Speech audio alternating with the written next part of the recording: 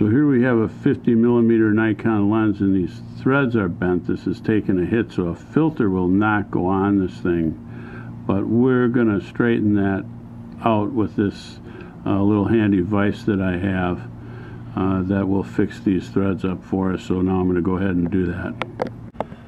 So now I'm going to show you how to actually do this. What we're going to do is put this on, this little vise on the threads, and I'm going to snug this up just a little bit, and then I'm going to turn this and make sure that I can feel that it actually is on the threads, because the vise has threads on it. The vise is threaded. And now what I'm going to do is I'm just going to take this light, because I want to make sure of where I have my bent part on this vise. So it's going to push it out the way I want, and now I'm going to just push this a little bit. I'm going to just tighten this up a little bit,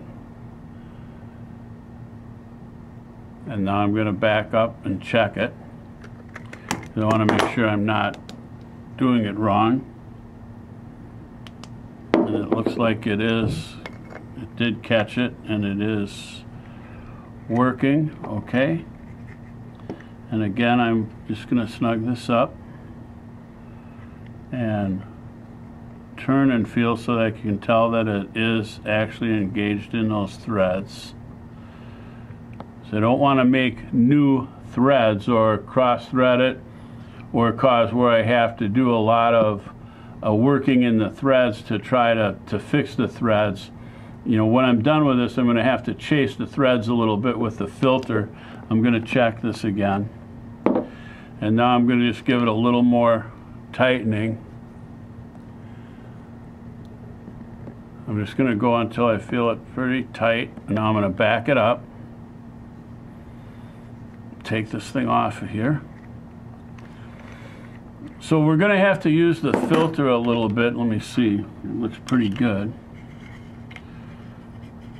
So we're going to have to use this filter a little bit.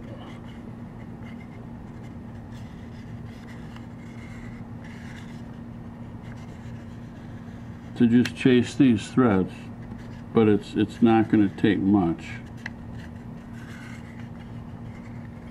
And now I'm going to just go back and forth. I'm going to use this rubber band just to get a little better grip on this filter, because I'm going to try and crank on these threads a little bit to really kind of clean them up.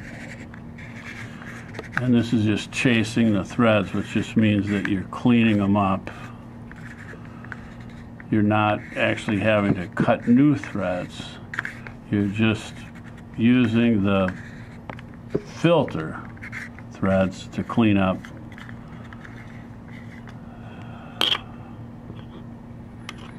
And then of course we're going to have to make sure that we get that filter on there right.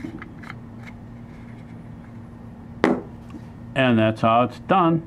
Nothing to it. As easy as falling off of a bicycle.